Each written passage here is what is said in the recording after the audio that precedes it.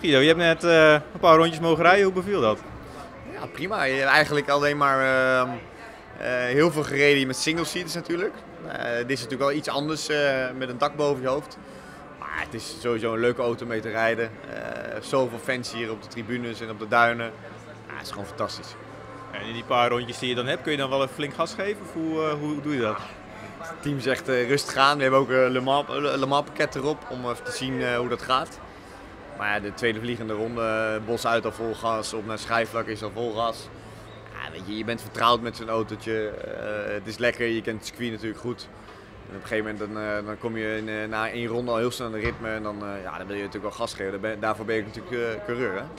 Ja, je kent het circuit goed, maar ik denk zo druk als het nu is, heb je het nog niet heel vaak gezien hier, of wel terwijl je zelf reed? Toen in de Masters tijd was het ook heel erg druk.